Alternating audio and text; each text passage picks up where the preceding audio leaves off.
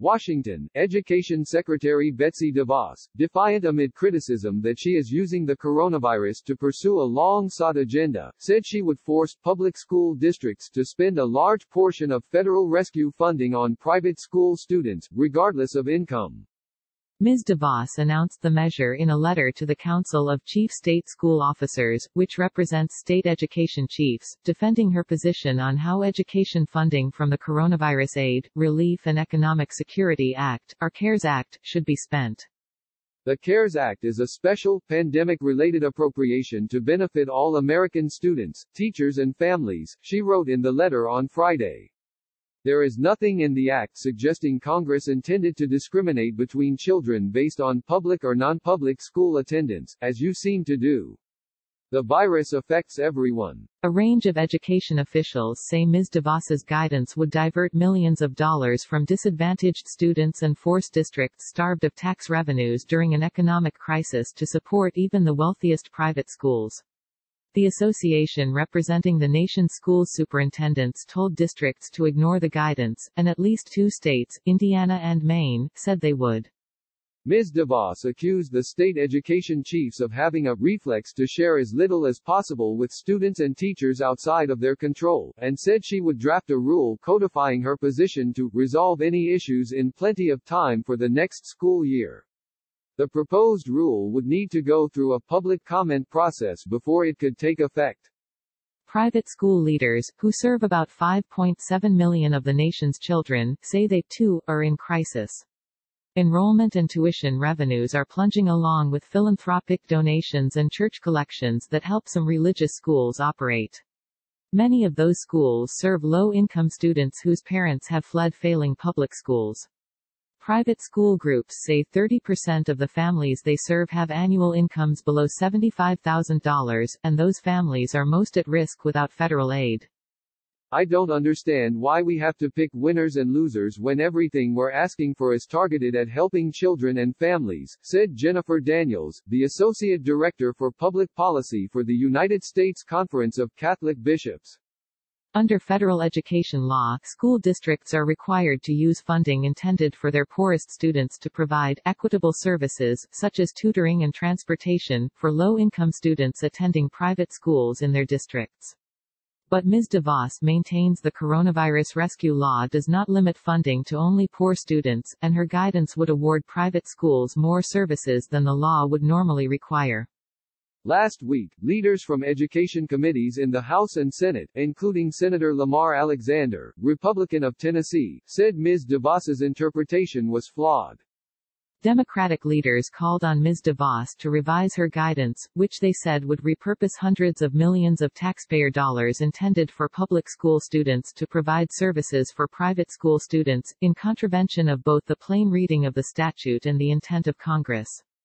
Carissa Moffett Miller, the executive director of the Council of Chief State School Officers, said the organization believed the Secretary's guidance could significantly harm the vulnerable students who were intended to benefit the most from the critical federal COVID-19 education relief funds Congress has provided. Ms. DeVos has been unabashed in her use of coronavirus funding to further her decades-long effort to divert public dollars to private and parochial schools. In a radio interview last week, first reported by Chalkbeat, the Roman Catholic Archbishop of New York, Cardinal Timothy M. Dolan, asked Ms. DeVos if she was using this particular crisis to ensure that justice is finally done to our kids and the parents who choose to send them to faith-based schools. She responded, absolutely. In her letter, Ms. DeVos said, a growing list of non-public schools have announced they will not be able to reopen, and these school closures are concentrated in low-income and middle-class communities. At least 26 schools, the vast majority of them Catholic, have announced closings caused by or attributed to the pandemic, according to the Cato Institute, a libertarian research organization that is tracking such announcements. The National Catholic Educational Association said that at least 100 of its member schools were at risk of not reopening. More than 40 groups that support private schools wrote to House and Senate leaders this month asking for tuition aid, tax credits for families, and other measures to prevent massive non-public school closures. Leaders in some religious communities say they cannot fall back on public education. It is unthinkable for us not to give our children a Jewish education, in the same way it is unthinkable for us not to keep the Sabbath or the kosher dietary laws. It is fundamental to Jewish life, said Rabbi Abba Cohen, the vice president for federal affairs at Agudath Israel of America, one of the groups that signed the letter. This month, the Archdiocese of Newark announced it would close 10 schools. While the organization said a plan to consolidate had already been underway, Cardinal Joseph W. Tobin, the Archbishop of Newark, wrote in a letter to the community that this historical moment presents crucial challenges to the sustainability and ongoing success of our schools. Among the closed schools was Cristo Rey Newark High School, part of a network of 37 Catholic college preparatory schools across the country that exclusively serves low-income students.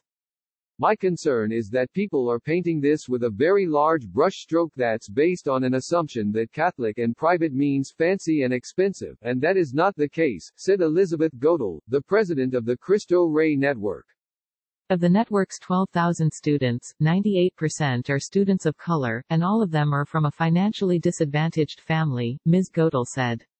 Only 10% of the school's operational revenue comes from tuition, and every family pays what they can on a sliding scale, on average about $900 a year, though some pay as little as $20 a month. 50% of the school's operational revenue comes from a corporate work-study program that could be affected by the economic fallout from the pandemic. Companies employ students in entry-level jobs, and students assign their wages to their tuition. They're literally earning their education at age 14, which is remarkable in itself, she said. For the federal government to say we're not going to help your kids sanitize, or do whatever COVID-related things that need to be done, seems reprehensible. A recently passed House bill would limit private schools from obtaining any new emergency relief funding, including equitable services. But private school leaders have begun an aggressive campaign to lobby Congress and the White House. When all is said and done, people are going to try to do the right thing and not try to pick which students we're not going to keep safe, said Michael Schutlöffel, the executive director of the Council for American Private Education. Private school groups lobbying Congress say that mass closings would also hurt public schools. If 20% of private school students have to be absorbed into the public school system, it would cost the public system about $15 billion, according to estimates from those groups. Public school groups said that the argument proved their point. I think it's more proof that we need to be focused on public education, because if public education is not fully funded, there is no fallback, said Maggie Garrett, a co-chairwoman of the National Coalition for Public Education, which represents more than 50 national organizations that oppose private school vouchers. Ruth Arias, an Amazon warehouse worker and single mother of 5 in New York City, said moving her children back to their neighborhood school would mean taking them out of a place where they feel their best, and putting them into a school system where they fall apart. With the help of an organization called the Children's Scholarship Fund, Ms. Arias said she enrolled her children in a private Christian school to believe in something better. Ms. Arias was battling the coronavirus last month when she saw that the city's education department would help students get iPads for remote learning. Having only one computer and a cell phone for her children to share, she was relieved, until she was told her children's private schooling made them ineligible. I honestly had one thought, she said, which I had a lot when I was dealing with the public school system: are you kidding me?